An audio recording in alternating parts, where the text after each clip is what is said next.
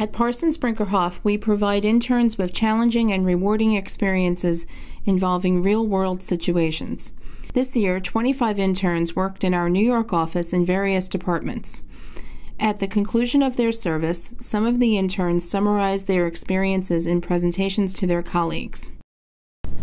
And the idea behind the Wind Bridge project is to be able to predict factors like frequency and critical wind speed. And so if you can see from this graph right here, there are a lot of different effects, right?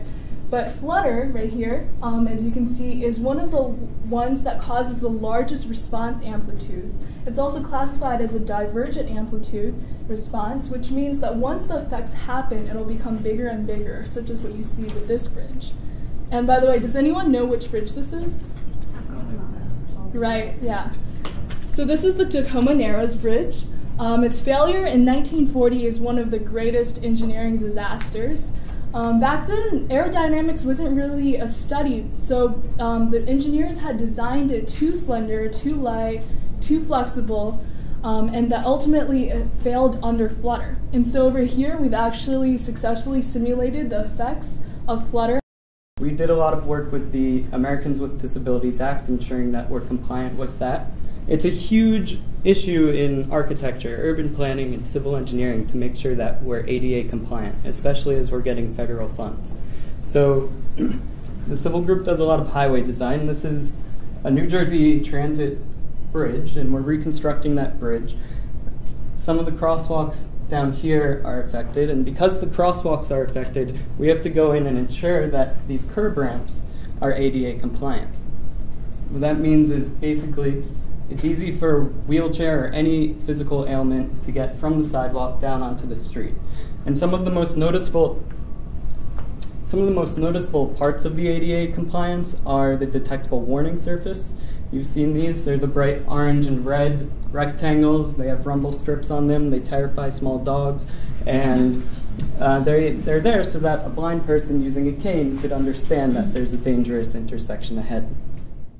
You know, this was a dream come true because over the last 2 months I have been exposed and getting involved in a grand variety of projects from coast to coast to coast, ranging from going to meetings and taking notes at the Reinvention Commission project with the New York MTA, to helping rethink long-range transportation planning for the Alaska DOT, to looking at pavement management, or doing sanitation research for the New York Department of Sanitation, to thinking about a more generalized framework for asset management for transit organizations.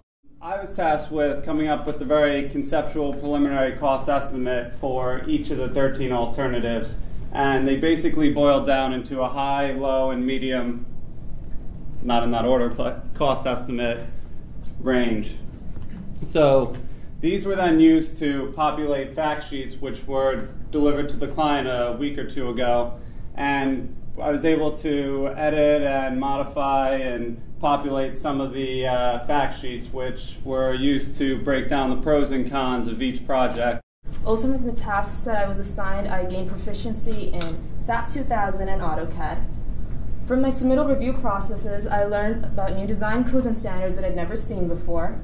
I learned the importance of communication and organization in my work, basically making sure that people could understand what I was doing, whether it was an engineer, a contractor, or a client, and also making sure that they could easily pick up where I had left off. I learned the importance of sleep, not on the job, but being well rested, because if you're not alert, you can make very easy mistakes, and engineering work is very meticulous. Finally, I learned the importance of asking questions and being curious. From my time here, I found, relatively speaking, everyone was very willing to help as long as you're willing to learn.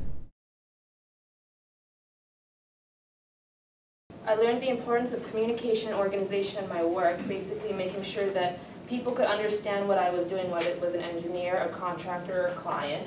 And to also understand that a model is really just a simplification of a more complex problem. Communicating your thought process is as important as communicating your answer. I really envision myself designing and implementing sustainable transportation solutions. Everyone I've met at Parsons Brinckerhoff has been really friendly and helpful, and I can't wait to keep these connections in the future. Internship opportunities are posted on our website as they become available. Please visit the People and Careers page of www.pbworld.com to learn more.